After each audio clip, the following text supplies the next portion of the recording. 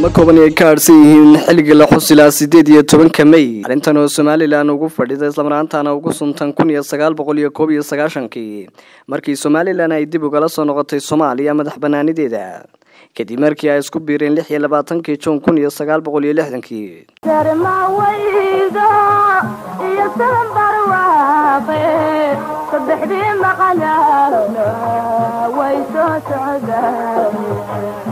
haddaba warbixintan ayaynu ku eegi doonaa maraaxilka kala duwan ee soo martay xuska loo sameeyay 18 May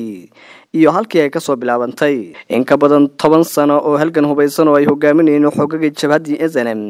waxay wax karadka siyaasiyiinta aqoon-yahanka iyo hormuudka qabaa'ilka bulshada Soomaaliland ay ku heshiiyeen 18 May 1991 إن أيلا صنعنا حرية دلون تكون يسقال بقولي لحدن كي ودرارتي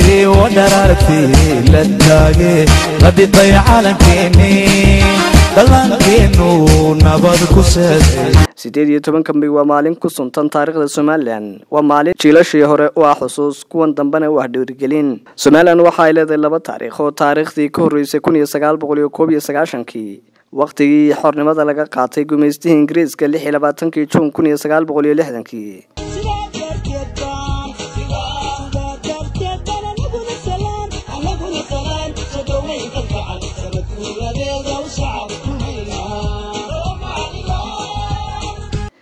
taariikhda labaad ee Soomaaliland ayaa tan hadda socota kana soo bilaabantay waqtigii dib loola soo noqday xorriyadii luntay 60kii Soomaaliland waxaa laga dhawaaqay magaalada madaxda gobolka Togdheer ee Burco 18 May 1991 waxaana halkaasi isugu yimid oo go'aan ka wada qaatay dhammaan beelaha Soomaaliland ay ku jiraan kuwa aan ka qayb qaadan halgankii dib loogu soo xoreeyay Soomaaliland shirweynaha Soomaaliland waxa lagu guddoonsaday waxa sidoo kale noqday kii ay beelaha Soomaaliland si rasmi ah isugu samaxeen isla markaasina isla qaateen in loo wada midoobo sidii Soomaaliland looga madadalin lahaa beel waliba waxa ay ka fogaanaysaa ciidamadeeda magaalooyinka wadooyinka meelaha adeegyada guud ee ummadda ka dhaxeeya shan waxa la tirtirayaa oo beel waliba ku waajib ah inay baabiiso kantaroolada u samaystay daydagu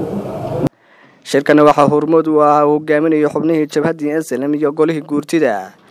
waxyagana lagu casuumay door muhiim ah ku lahaa madax dhaqameedkii beelaha darafyada ee Somaliland iyo siyaasiyiinta aan SNM-ta ku jirin iyadoo xilligana ku soo bigantay bisha Ramadaan ee Ramadaan xuska 18 May ayaa haddana wasiirka arrimaha gudaha ee Somaliland oo hadlay maalintii shalay wuxuu sheegay in xilligeedii caadiga ahayd la qaban doono xuska munaasabadda 18 May Cabdirasaaq Axmed Cabdi Koronto SomNews TV Hargeysa